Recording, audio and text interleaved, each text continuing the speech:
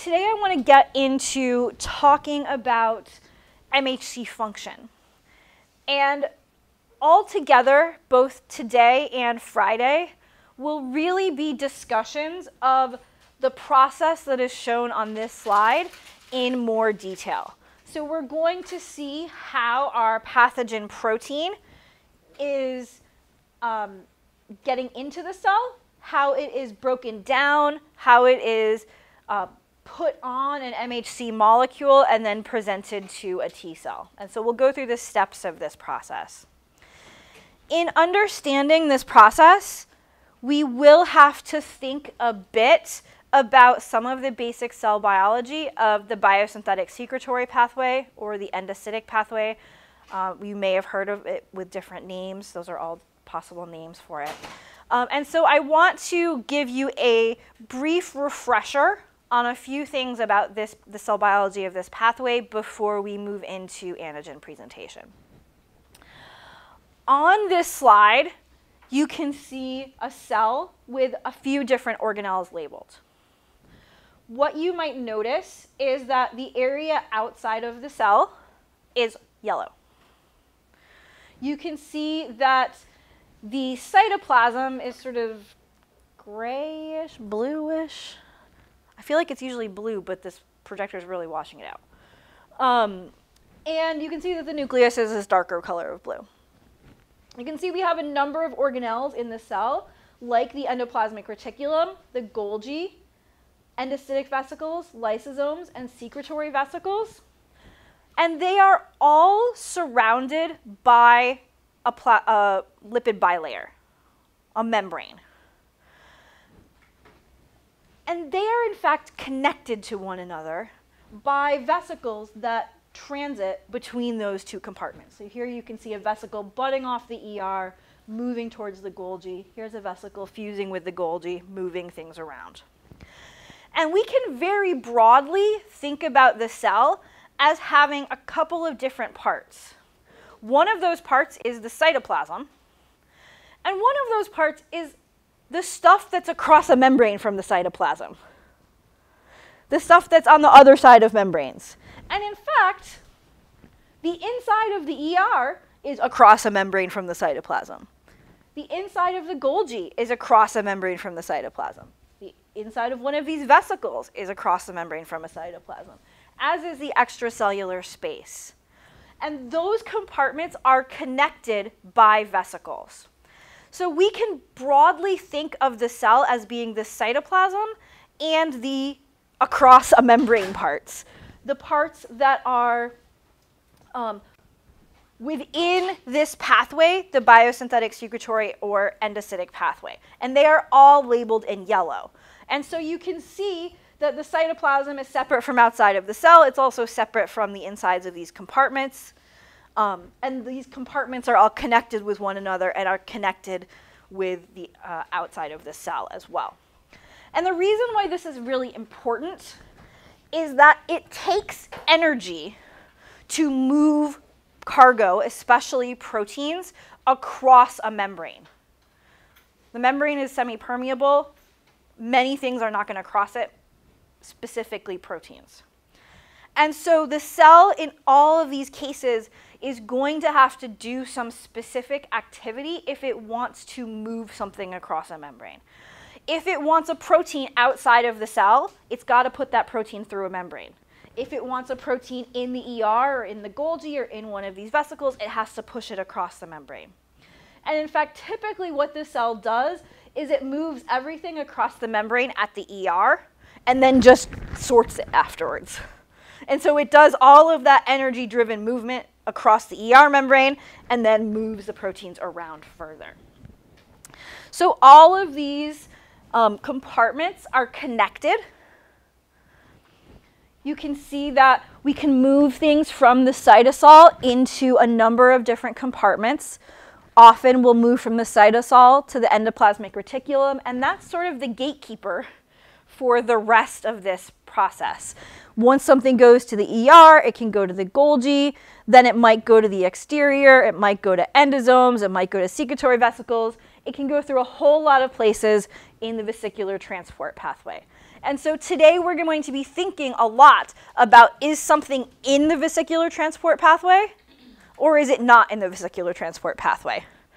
Is it in the yellow that you saw on the previous slide or is it in the blue? You can see that same process in picture form here. When proteins are made in the cell, they can be made on free ribosomes and be made as free cytosolic proteins. Alternatively, those ribosomes can bind to the ER to form part of the rough ER. And the protein can be synthesized directly across the membrane. In fact, the cell uses the same energy that it was using to make the proteins to also impart a mechanical force and shove it across the membrane. And so the proteins get made either as cytoplasmic or as in the vesicular transport pathway, and it's a major way that we can kind of sort the different parts of the cell. And once a protein is in the vesicular transport pathway, it can go through the Golgi, it can go to the plasma membrane, it can go to the lysosome. It can go anywhere within this vesicular transport pathway. There's also an important piece of this to think about that is topology. And in some ways you look at this and it feels completely obvious. And then we actually try to apply this later and you're like, wait, what? Who? So I want to just make it really clear. Here you can see some different compartments. These compartments could be the ER and the Golgi, or they could be the Golgi and a secretory vesicle, or the Golgi and, well, we'll get to outside the cell in a second. But it could be any two compartments. Here it's just compartment beginning, compartment end, or compartment beginning, compartment end. And the way that this process of moving things through the vesicular transport pathway works is that you will have your original donor compartment sort of make this bud of a vesicle with some cargo, some contents in it. That vesicle will be surrounded by cargo and will travel through the cell and eventually fuse with a donor compartment. And you can see that in both places here. What I want you to notice is that in both of these figures, the two layers of the lipid bilayer are colored differently. You can see that in this figure, the blue part of the lipid bilayer is touching the cytoplasm and the green part is away from the cytoplasm. And throughout this entire process, the part that's touching the cytoplasm always stays touching the cytoplasm, and the part that's away from the cytoplasm always stays away from the cytoplasm. So you can see the budding process happen. You can see that the cargo at the beginning was away from the cytoplasm inside. The cargo stays inside, away from the cytoplasm. The green lipids stay on the inside. The blue stays on the outside. And when we fuse, the green lipids fuse back with the inner compartment. The blue is with the outer compartment. The cargo goes back in. So once you're away from the cytoplasm, you are always away from the cytoplasm. And so you can see that process happening in both of these figures, with the membrane always staying in the same orientation. The reason why that matters, or one of the reasons why that matters, has to do with protein orientation. If you look at this figure on the left, you can see that the protein is drawn asymmetrically. The protein on the right is drawn asymmetrically as well. It's just less easy to see because it's a square and a circle that aren't easy to tell apart. The other one is a circle and like a more straight part. What you will notice is at the top, the circle part of the protein is touching the cytoplasm, and the straight part is away from the cytoplasm. And as that protein traffics throughout our vesicles and throughout the things, the straight part, the part that's away from the cytoplasm, that's in the vesicle, always stays away from the cytoplasm in the vesicle. And the circle-y part that's touching the cytoplasm always stays touching the cytoplasm. So when we insert proteins into a membrane, the orientation is very important because we don't get to flip them over. It matters which orientation we have that protein inserted in the membrane, so that as we move that protein around, it's going to remain in that orientation. This becomes particularly important at the cell membrane. So if we have cargo moving to the cell membrane, it is going to go through the Golgi and is going to potentially be secreted. What you'll see is that the cargo that's on the inside, that's away from the cytoplasm, the blue line cargo, once this vesicle fuses with the cell membrane, gets secreted. It is away from the cytoplasm here, because it's inside the vesicle, and it's away from the cytoplasm here. It's secreted from the cell.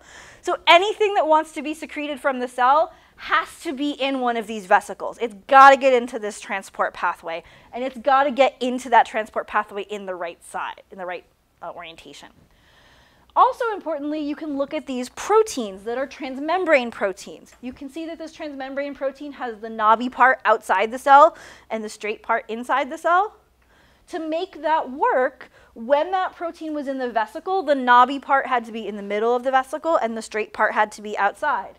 And when that protein was in the ER, the knobby part had to be towards the middle of the ER and the straight part had to be outside. And so it actually matters how that protein goes into the ER, how that protein goes into the membrane in the first place, if you want it to be in the right direction at the end. And so you could imagine this is going to be really important for us with MHC. If we want to present the peptide at the surface of our cell, that MHC kind of has to be pointing in the right direction. If you put the MHC in the membrane in the opposite direction, it's not going to stimulate anything. It's going to be going the wrong way. And so the orientation of how the MHC is in the membrane is going to be quite critical here. If we have some vesicle that fuses with the plasma membrane, it can release its cargo, and that process can be called exocytosis or secretion. If we have cargo outside and the cell makes a vesicle around it, we can have that cargo inside of a vesicle. It's the same topology again. That process is endocytosis, at least for right now. We'll talk a little bit about phagocytosis later. So these are just some general cell biology things that are going to make our lives easier as we think about MHC presentation. So first, we're going to talk specifically about the MHC presentation pathway for MHC class 1. Here is our MHC class 1 structure that we saw last time. Remember that MHC class 1 has a heavy chain as well as this light chain beta 2M, which is non-covalently attached. I didn't mention this explicitly last time, but in fact, the heavy chain plus beta 2M does not fold correctly until there is also a peptide there. So the only way you really get correct folding of all these proteins is when they are together with peptide. MHC class 1, of course, also binds to CD8, which is why MHC class 1 presents its antigen to CD8 positive T cells. And this process of MHC class 1 presentation that we're going to see occurs on all nucleated cells in your body. So all of this is pretty much the same as stuff we saw last time. We also saw last time this idea that MHC class 1 is specifically presenting peptides from the cytoplasm. And so now you can start to see why this is important, because I told you about this, the cell having the two compartments, the cytoplasm and the not cytoplasm. And so here we're going to see that distinction as well. Class 1 is really for peptides that are in that not cytoplasm compartment. When I was originally kind of taught MHC and really started thinking about it, I learned to divide MHC presentation pathways, the processing parts of it that we're talking about today and on Friday, into 6 steps. I'm going to tell you each of these 6 steps for class 1 today, for class 2 on Friday is the general plan. And as you look at these steps, some of them you may say, that's a really dumb thing to give its own step. Like, why are you making such a big deal about this little thing? Why does it get its own step? And usually the answer is because it's a big place of compare and contrast between class 1 and class 2. So as you see these 6 steps today, some of them are going to clearly be important and clearly be things that should be focused on as a step. And others are going to look kind of silly. And the reason for that is because something important is going to happen there for class 2, which we'll see next time. So I understand if some of this feels weird now. It will make more sense when we get the other steps together. So our steps are acquisition. So how does the cell first acquire the antigen? How do we tag the antigen for destruction, so tagging for destruction. How do we proteolyze the antigen? So how does proteolysis occur? How does delivery of antigen and MHC to the same place occur? How does binding of the antigen to the MHC occur? And then how does display happen? So these are the 6 steps that we are going to see for both class 1 and for class 2. We talked a little bit last time about class 1 and the fact that it is a place for presentation of cytosolic peptides. And I asked you to hypothesize a way that cytosolic peptides could be generated. I asked you to say, what pathogen could you imagine being a pathogen resulting in cytoplasmic antigens, cytoplasmic peptides? And what pathogen was that? I hear whispers. Virus. So Lena says it's a virus. And yes, in fact, a virus is most commonly the type of pathogen we think about with class 1, though many pathogens can be presented on class 1. So how does a cell acquire a viral protein? What do you think, Marina? I read your lips, sorry. It gets infected. Does a cell have to really do anything here? Is it an active process? Not exactly. It's pretty passive. The cell isn't kind of like saying, I would like to acquire antigen today. The cell just is unlucky. It gets infected. And so in the case of class 1, acquisition's really easy. It's a pretty passive process. It's simply getting infected with the pathogen, such that the proteins will now be present in the cell's cytosol. And so in the case of class 1, acquisition is simply infection. Nothing too fancy going on there. Things get a little more fancy when we get to the next step, or tagging for destruction. The tagging for destruction and the proteolysis are closely linked. So I have a couple of the slides labeled proteolysis part 1 and proteolysis part 2. Proteolysis part 1 is tagging. So in fact, in all of your cells, your proteins have a half-life. Some proteins get made incorrectly and some proteins are misfolded. Some proteins get damaged by presence in the cell. And some proteins just turn over. There's a general rate of turnover in cells. Sometimes I jokingly refer to this as being sort of like an iPhone. Sometimes you don't really need a new one, but you get rid of the one you have and make a new one. And you can kind of imagine that for the cell as being sort of a risk management strategy. You don't know how many of your proteins are getting damaged, and so you can just get rid of the old ones that potentially have been damaged and make some new ones at some kind of rate. So your cell has general ways that it gets rid of proteins. And the class 1 pathway uses one of these general ways of getting rid of proteins for tagging and for proteolysis. The tagging is a process called ubiquitination. There are also people who refer to this process as ubiquitination. So if you hear that, they're actually the same thing. Just people say it differently. So the idea is that our protein from our pathogen, which is shown here as this green scribble, can have this thing called a ubiquitin added to it. The ubiquitin is going to be added by some specific enzymes, the ubiquitin conjugating enzymes, and that is going to tag this protein for destruction. Ubiquitin is, in fact, a protein itself. It is an 8.5 kilodalton protein with 76 amino acids. And so this is a ribbon diagram of ubiquitin. There are a couple of lysines in ubiquitin, lysine 63, lysine 48, that are pretty frequently used to add ubiquitin to things. And so sometimes people talk about, well, is this a K48 linkage or a K63 linkage based on which lysine ubiquitin is attached to. So ubiquitin can get attached to things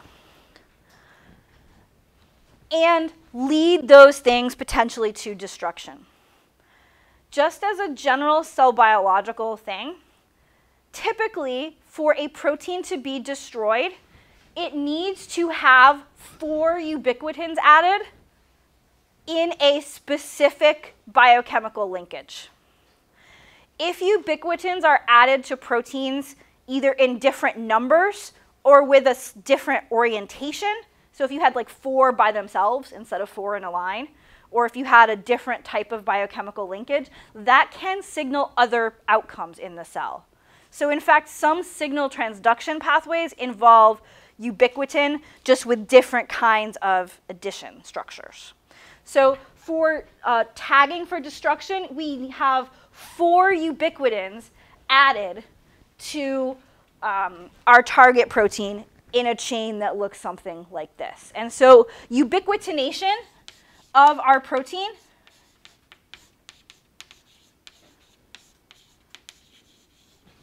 is the way that that protein is tagged for destruction. We add this ubiquitin just like we're adding a little tag that says get rid of this.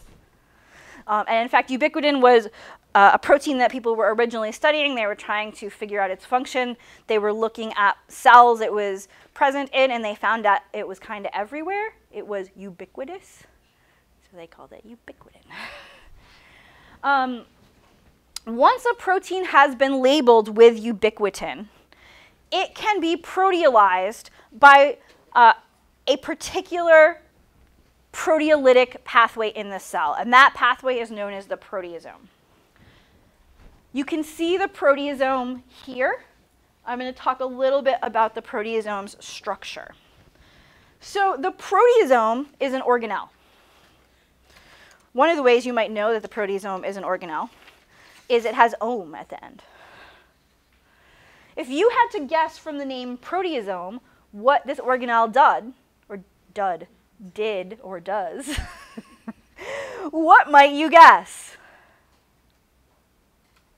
Yes, Molly. Molly thinks it does proteolysis. And in fact, that's true, because this is the protease-ome. It's the organelle of proteases, the protease-ome, or the proteasome. And you can look at the word. It's protease-ome, just with the E and taken out of the middle. This is basically a container where there are a number of active protease sites that are hidden from the rest of the cell so we don't destroy the whole cell, but where we can put proteins to degrade them. You can see that there's a cap on either side that's going to be really important for regulation. And you can see that there are these rings made up of individual proteins. There are actually 4 rings made of 7 proteins each, making sort of this cylinder of the proteasome. And at the beginning, we have full proteins that are labeled by ubiquitin. At the end, we have peptides that are coming out. And you can kind of think of this as, the trash compactor or something like that for the cell. So this is what the proteasome looks like in cross-section. You can see that the cap is actually relatively large in structure. These are rings, the 4 rings with 7 subunits each, are the core.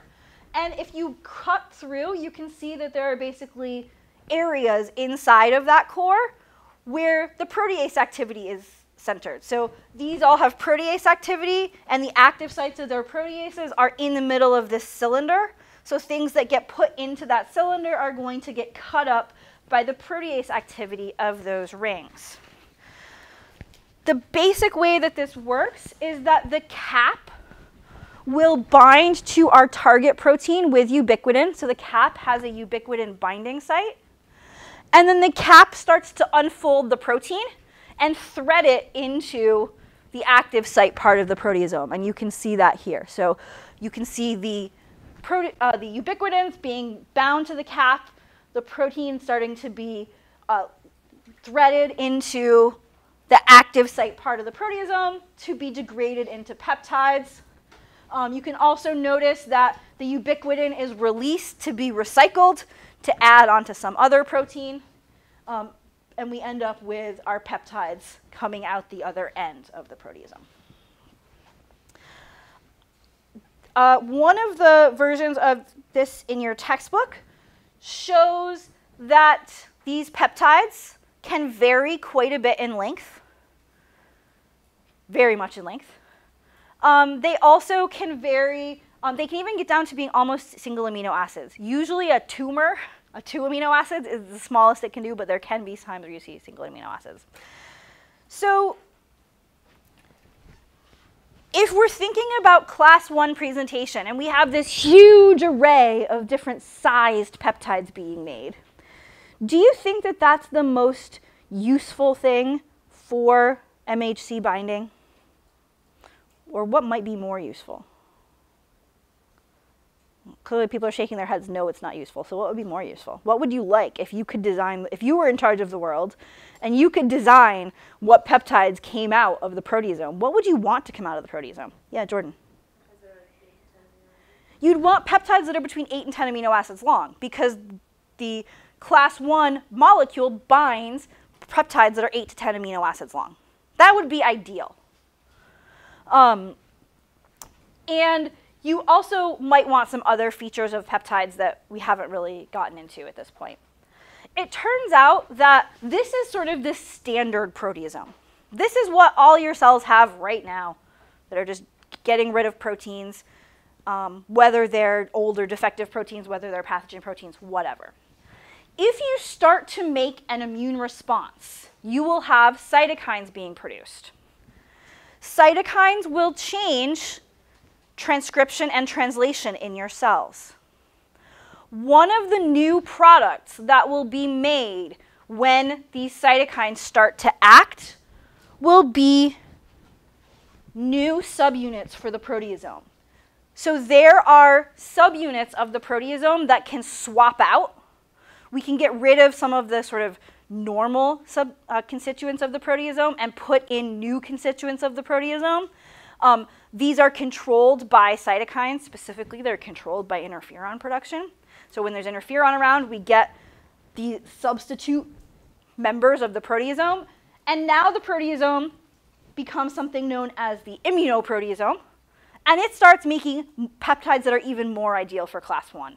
So once we've started making a response, the cells adapt by trying to make more ideal peptides.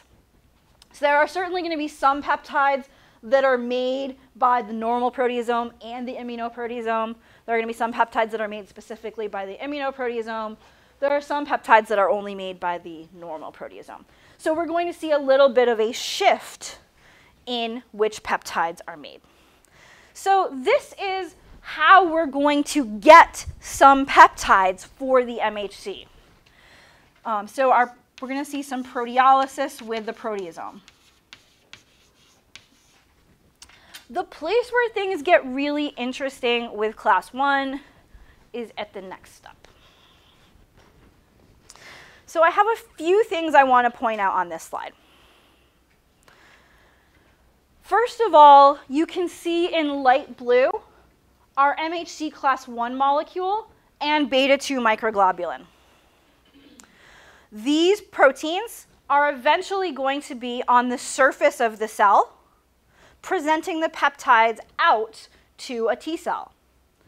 As a result, they need to have this sort of topology in the ER membrane. The MHC molecule has to have its transmembrane domain through the ER membrane and its peptide binding cleft inside the ER, in the ER lumen. And that's the way we're going to get this actually pointing out of the cell by the end. One thing that I mentioned to you before is that MHC class 1 doesn't really fold correctly until it also has beta-2 microglobulin and a peptide. So before we have a peptide, in theory, we're not going to have proper folding. Fortunately, there are a number of chaperones in the ER that can hold MHC class 1 and beta-2M together into the right structure to sort of get them ready. So MHC class 1 is biosynthesized into the ER on rough ER ribosomes, the way membrane proteins are made. And it's bound by a number of different chaperones so that it's held ready to go in the ER, ready to find its peptides. But we can also notice a different problem in this image. Here is our proteasome. Our proteasome has proteolyzed peptides to make those peptides. This is happening in the cytoplasm because these are cytoplasmic antigens. The proteasome is actually the garbage can for the cytoplasm. We're going to have a different garbage can for the secretory pathway, but that's Friday. So we got our peptides here. We have our MHC here with an open cleft ready to go for the peptides, but there's a huge problem. What's the huge problem that you could see here? It's a huge problem. Yeah, Emilio. The peptides are in the cytosol. Why is that a problem? Because it's not the correct conformation for it to get to the MHC receptor, which needs to be facing the inside of the lumen. The peptides are in one place and the MHC is in another place. How the heck is this peptide going to bind to this open cleft when they're in two different places? Not only that, they're not just in two different places. They're not in HS105 and HS106. They're on two different sides of the membrane, this ER membrane. And it takes a lot of energy to move stuff across the ER membrane. The ER membrane is not just randomly permeable. This is a big problem. And so this problem of delivery, of how the heck do we deliver these peptides to this MHC molecule, is really the problem for MHC class 1. There were a number of scientists who were studying some cells that were missing MHC class 1, I guess in like the 70s. I don't know, before I started doing immunology. I can't tell you exactly what year it was. They were just trying to figure out why the cells didn't do class 1. They actually kind of, my PhD advisor said, you know, I studied those cells at the time, but it didn't occur to me that they were going to have a mutation in like an important MHC protein. I just thought, a lot of people I think overthought it and didn't realize what kind of cells they had sitting in their hands. But eventually someone actually looked at this particular cell line that everyone studied, and they found out that it had a mutation in one of two genes encoding one of two proteins. These proteins are known as TAP1 and TAP2, the transporter for antigen processing, number 1 and number 2. These two proteins come together to make an ATP-dependent pump that pumps proteins across the ER membrane. So we're going to use energy. We're going to use ATPs to actually push peptides into the ER once they've been made in the cytoplasm. And so the discovery of TAP was really the key part of this whole process. And so TAP is key, and TAP is the protein that is important for delivery.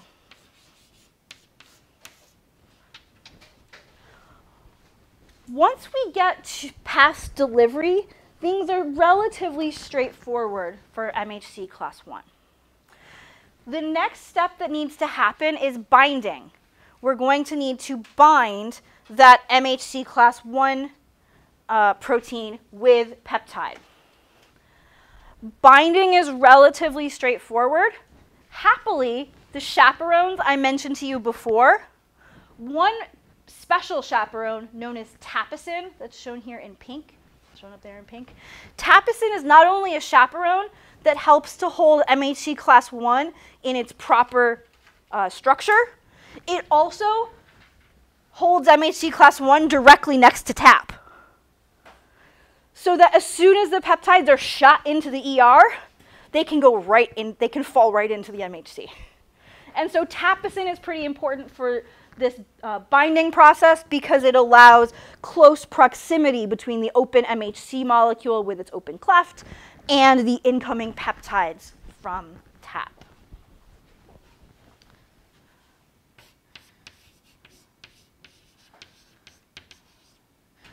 We also might have things like the peptide can even be trimmed by proteases to make it exactly the right length and fit perfectly. ERAP, that's shown here, is one of those trimming proteins.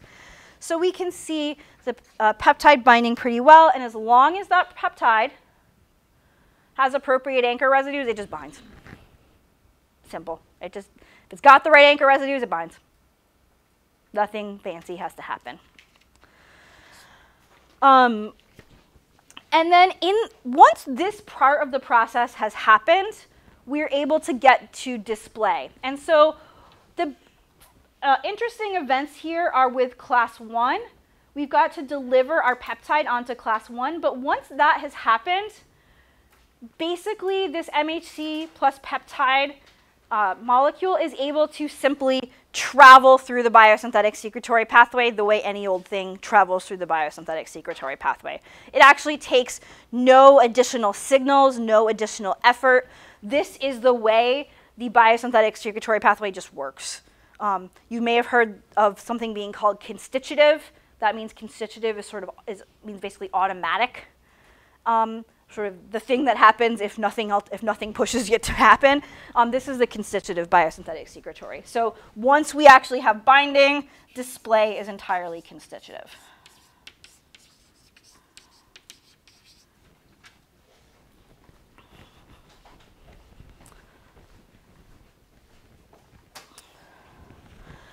Once this process has happened, this antigen can be presented to a T cell, specifically a CD8 positive T cell, which will be able to kill the infected cell. So this is going to lead to T cell killing. In the paper that you're going to read for next week, sometimes the assays that you're going to see are measuring CD8 T cell activity. But really, the idea is that the authors are trying to see whether the peptide bound to the MHC, and thus whether you could get the CTL activity at the end. So you are going to see some assays where they try to bind peptide to MHC. You will also see assays where they try to look at killing. So they'll mix cells together, effector cells, or the killers, and target cells, and look for killing. And they will also measure a cytokine, interferon gamma, which is frequently made by T cells. So when you see interferon gamma, or when you see effector target cells and killing, both of those are just telling you that T cells work, which means the peptide had to have bound to the MHC. So that's what's going on with that paper. So there are a few details about class 1 that we also need to talk about. So let's imagine for a second that we can think of the HIV gag protein. It's a whole big protein. If someone really wants to, who has their computer up, they can Google for us how many amino acids there's in HIV gag, because I don't remember off the top of my head. But even without that piece of knowledge, before we learn that crucial thing, how many peptides that are 8 to 10 amino acids long do you think can be made from that one antigen of that one virus? Yes, Cal. A lot. A lot would be the correct answer. Some of them are going to have the wrong anchor residues and not bind to your personal MHC type. But many of them probably will. And so even for one antigen from one pathogen, do you have something, Marina? All right, so it's a 499 amino acid protein. So if you think about different 8 to 10 amino acid proteins that can be made out of that, we get quite a lot, as Cal correctly points out. Some of them are going to bind your MHC because they have the right anchor residues, some aren't. But there's probably, even in you, multiple peptides that can be presented on your class 1 simply from this one antigen. Multiple epitopes from this antigen that can be presented. One thing that we do note is that there is a phenomenon known as immunodominance that occurs. And so all of those peptides are not always presented at the same rate. And they do not all induce the same number of T cells. Some of it has to do with protein abundance and things like that. Other things have to do with actually the way that the T cell is activated. And so there's a lot about this process that we don't understand. But we do know that there tend to be dominant epitopes for any particular antigen. And in the paper that you're going to see, they will be measuring the dominant epitopes of HIV in some of their patients. And in some cases, they will look at the subdominant epitopes, the epitope that isn't the winner, but perhaps does some job. And maybe if the dominant one is missing, the subdominant's all you got. It's probably going to make less effective T cells than the dominant one will make. And that has a lot to do with things like strength of binding to T cell receptors, things like that. So that's what this immunodominance process is. The next slide is one of the most important things you can know about MHC class 1 in terms of us moving forward.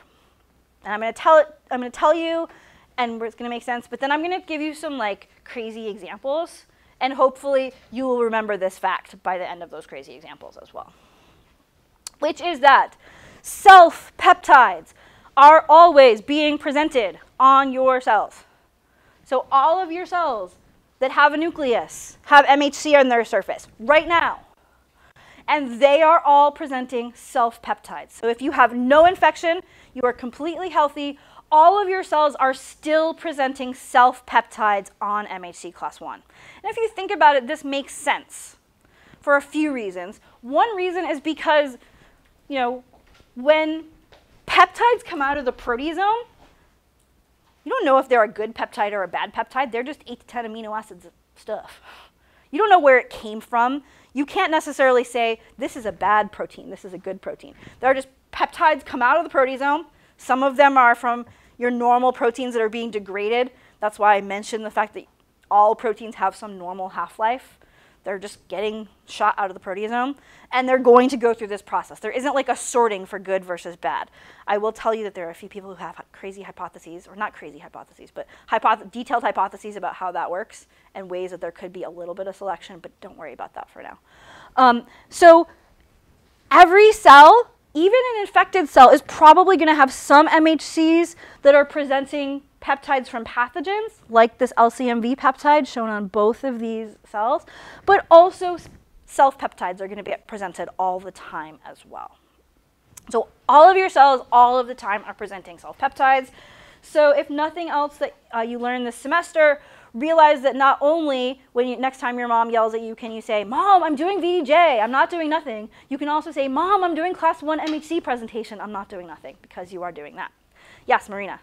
How does one distinguish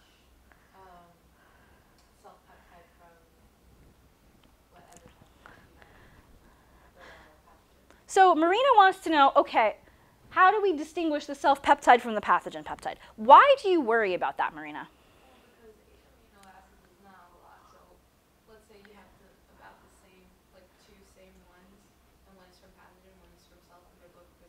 Mm-hmm. Like, if you're presenting self and that's detected as bad, you're going to kill that cell.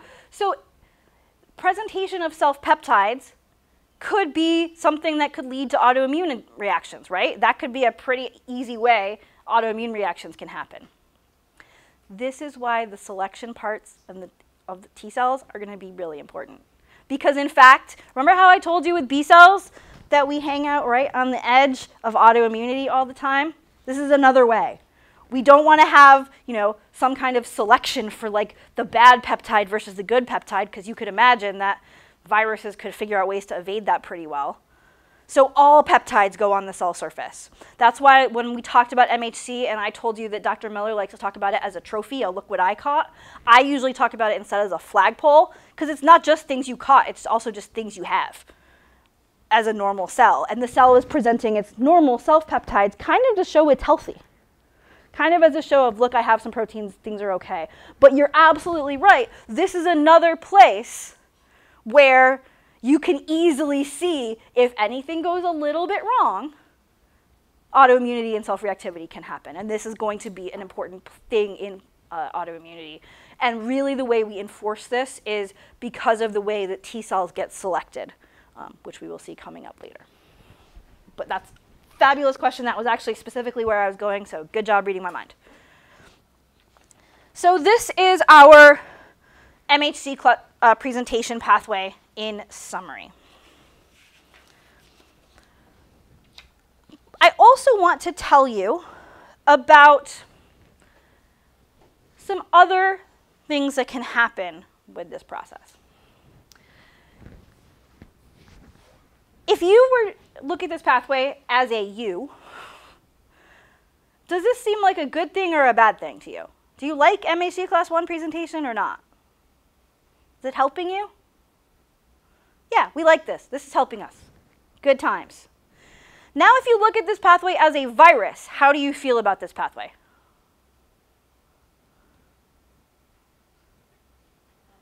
Not good. This is like your enemy.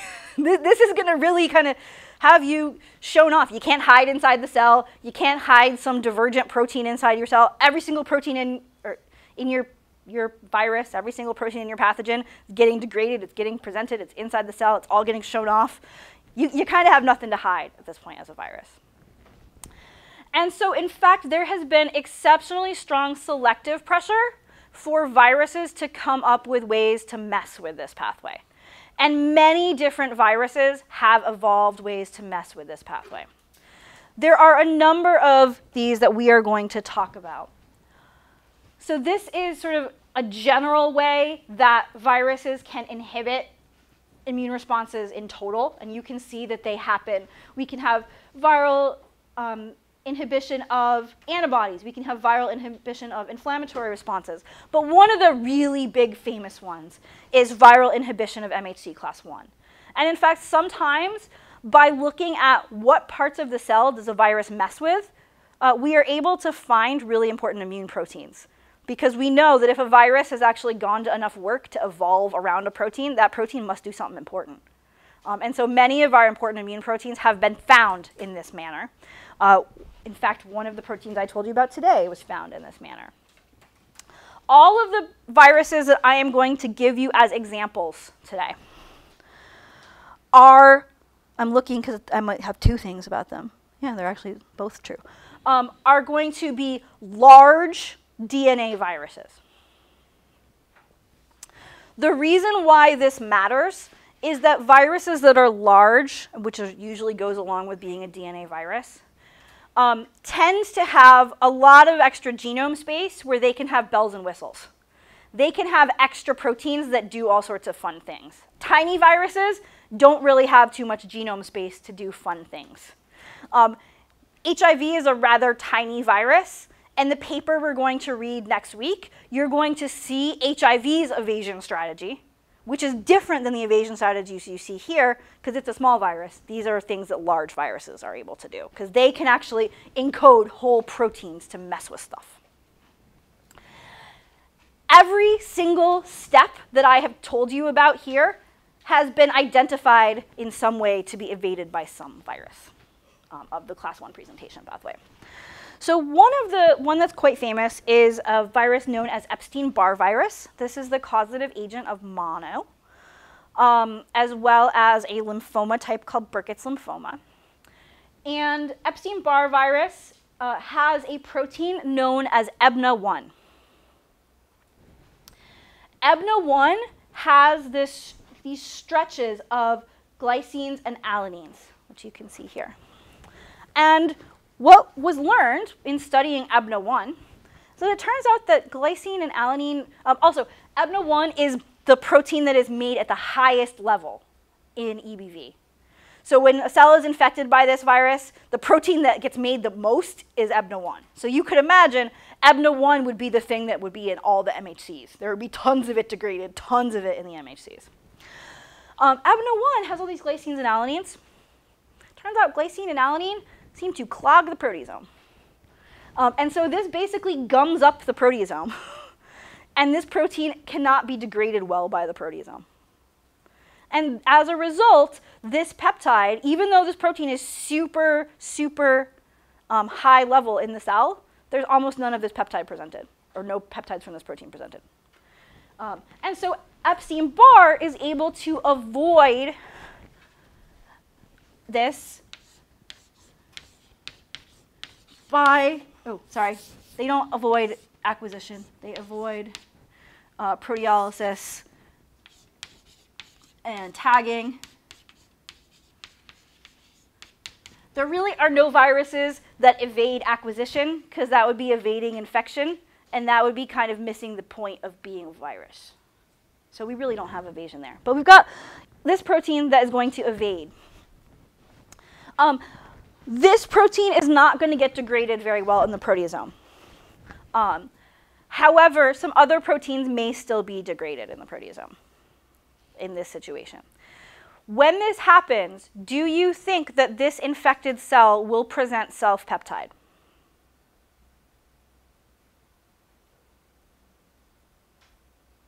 I see mixed head shakes. We're going to present self-peptides here. So, Alina, you say no. Why do you say no? Because you said that the proteasome is clogged. It's not totally it's clogged in that it can't degrade this protein, but other proteins can get degraded. So is our self-peptides going to be presented? Yes. Everything else can get degraded and presented. The MHC is going to make it to the surface of the cell with self-peptides. It's just not going to have EBNA1. So this virus is going to remain undetected. The next two are probably the two most famous of these viral evasion proteins. And in fact, they were used to discover TAP. These proteins, one is from cytomegalovirus, US6. The other is from herpes simplex virus, ICP47. Both of these are large DNA viruses. They're both types of herpes viruses. And they're both doing this process by the same function. This figure makes me super sad because the actual structure of these proteins is really cool, and they're drawn here as blobs. And I wish they were drawn as their actual structure. But what they both do is they get in the way of TAP. And so they just stop things going through TAP. And their structure looks like a stopper. It just looks like you jammed a stopper into TAP. In the case of ICP47, it's on the cytoplasm side. In the case of US6, it's on the ER side, and there's a transmembrane domain. But either way, they both block TAP, basically like a stopper. And so these guys inhibit delivery.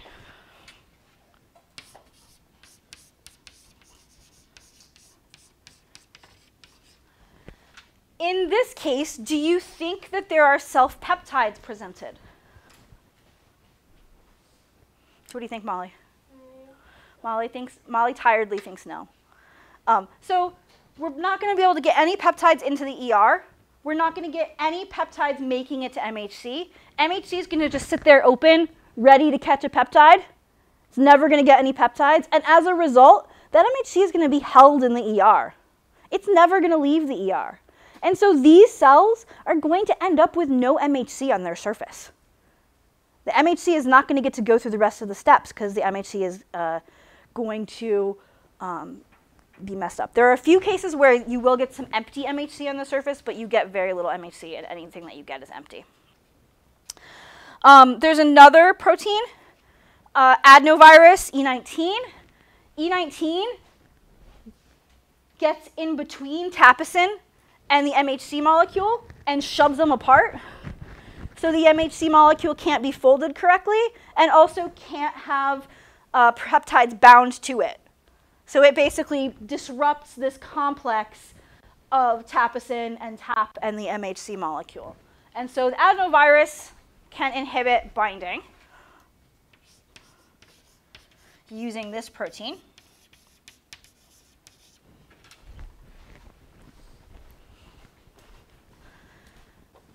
One particularly sneaky protein is made by murine gamma herpes virus.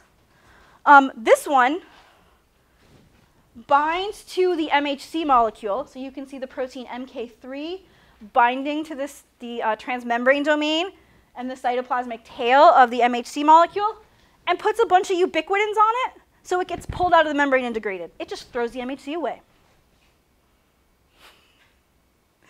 So in this case, or in the adenovirus case, do you think that there is MHC on the surface of these cells?